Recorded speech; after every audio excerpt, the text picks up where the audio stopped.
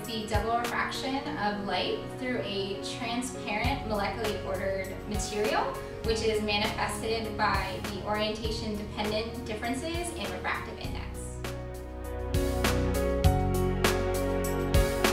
So here at Pharmatek, we get several lots that come in of the same compound.